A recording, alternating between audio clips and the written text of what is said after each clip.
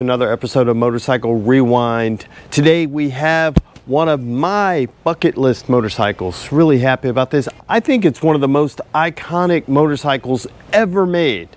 Now that may be up for debate, and all that next on Motorcycle Rewind.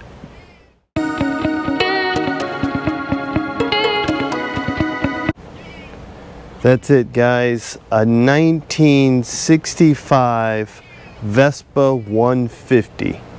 Pretty amazing. It's not mine, it's a friend of mine's that hasn't ran in a year or so and needs a little service before the season, so I'm just gonna give it a good once over, but I get to scratch my Vespa itch, if you will. And this guy is incredible. What I believe to be one of the most iconic motorcycles ever made. 1946, these things came out after the war and the roads were decimated, so Piaggio said, hey, let's go ahead and make a scooter.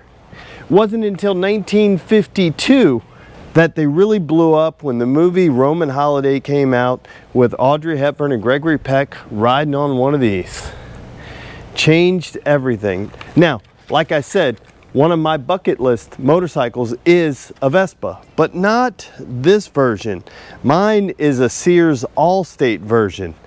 Basically the same scooter, but the thing is that Sears had so much stroke, Sears had so much power that they told Vespa that, oh, by the way, if you want to sell Vespas in the Sears and Roebuck catalog, you got to call it All-State. Say, oh yeah, we'll sell it, but you got to name it what we want to name it.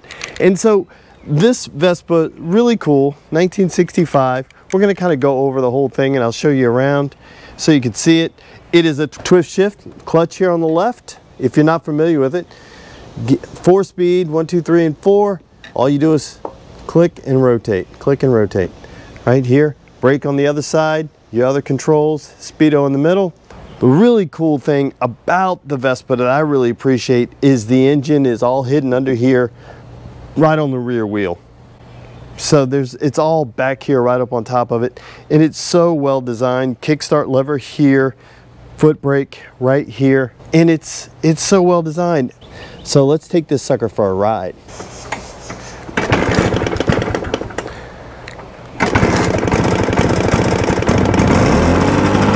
There we go. Got some juice in it. Let me turn you guys up now.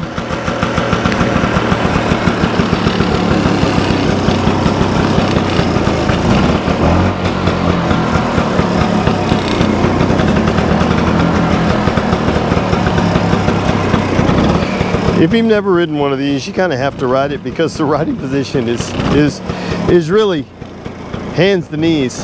So again, right here, all I'm going to do is twist and click into first and then let off the clutch.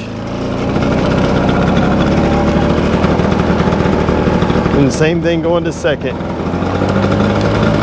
Oh, find the gear. And we're just going to take this sucker on down the road. Again, we're just in the neighborhood, we're not going anywhere.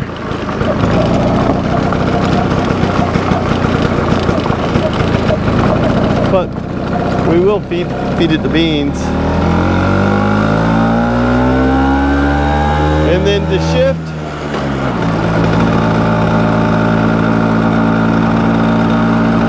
how much more fun can this be? Right? And like I said before, this is probably what I believe, in my opinion, what's it worth, right?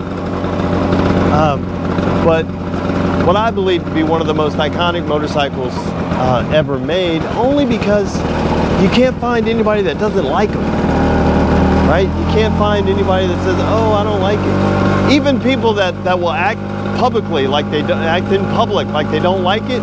You park one in their driveway, they're going to sit outside and stare at it for a bit, right? They're not going to run outside and kick it over. So it's just incredible, you know, to be able to go ahead and ride this thing.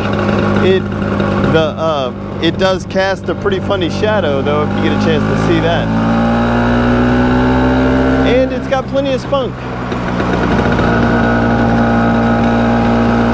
You know, I know my wife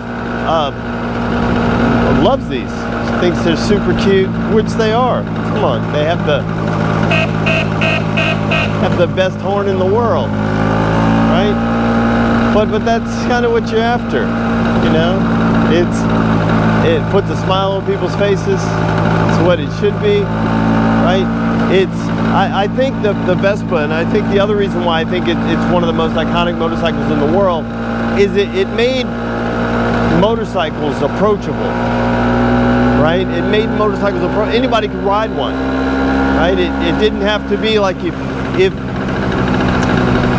prior to they became really popular, if you heard of a herd of motorcycles coming your way, it's like hide the women and children, right? But now you have a herd of Vespas swimming by, you're not going to be too intimidated, right? So people could approach motorcycles. It's a very entry-level motorcycle. You still have to shift. It's a little different than shifting up with your foot, you know, because you got to rotate your hand all the way around. I got to get back to second first so I can make a U-turn.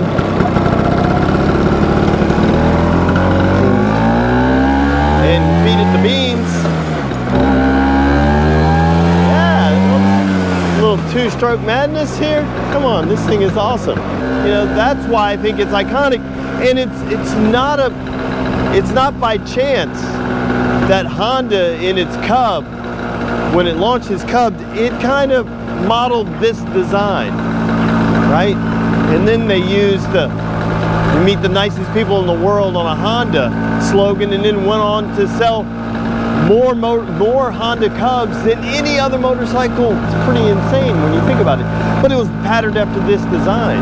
Step through, nice leg shield, looked very similar to this. I really enjoy this motorcycle. Like I said, it's on my bucket list because of Sears' dominance and their ability to tell people what they could do, right? What they had to do if you want to sell through us, right? And I think that's powerful, plus the design of the motorcycle. But more importantly, my wife loves them, right? Why not? Why not have a motorcycle that your wife likes, right? I figured out the easiest way to have more motorcycles is to always get one that your wife likes. If she thinks it's cute, that's the one you need to buy, right? It may not be the one you ride all the time, but it's the one you have, it's the one you keep the cleanest. That way you have the ability to get more. And so I'm looking forward to spending a little bit of time with this motorcycle, with this Vespa, scratching the itch that I have, and spending some time with doing the maintenance on it. We made it back. That was a nice, easy ride. Okay guys, so there you have it, our walk around of the 1965 Vespa 150. We're going to be spending a little bit more time with it. We'll do a couple more videos on it, mainly covering some maintenance and some little things that we have to take care of for Gordon. We'll take care of those things and then we'll get it back to him and then we'll be done. Hopefully that'll be enough to scratch the Vespa itch that we have, so it'll hold it off for a little while longer. And as always guys, I want to thank you for tuning in, and do us a favor, like, tag, share, and follow us on Instagram at Motorcycle Rewind, and hit the subscribe button. Thanks again guys, and have a great day.